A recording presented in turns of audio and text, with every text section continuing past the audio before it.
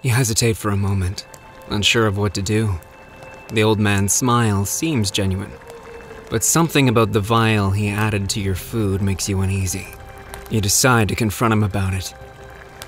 "Excuse me, sir," you say, trying to keep your voice steady. "What was that vial you added to my food?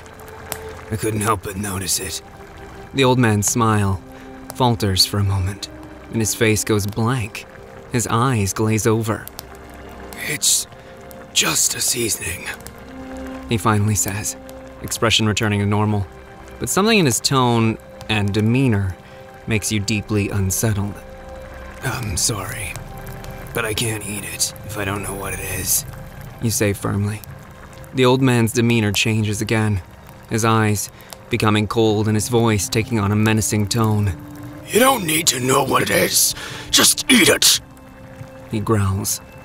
His behavior is bizarre, and you can't help but feel like something is off.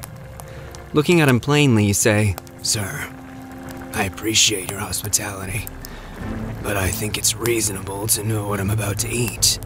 Again, the man's expression goes strangely vacant, and he turns around abruptly, saying curtly, "Fine."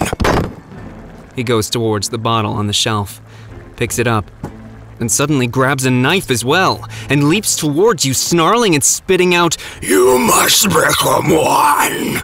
Do you dispatch the crazy old coot, attempt to run away, or try to subdue the man? Help decide at nathanfoss.com/Aldarra.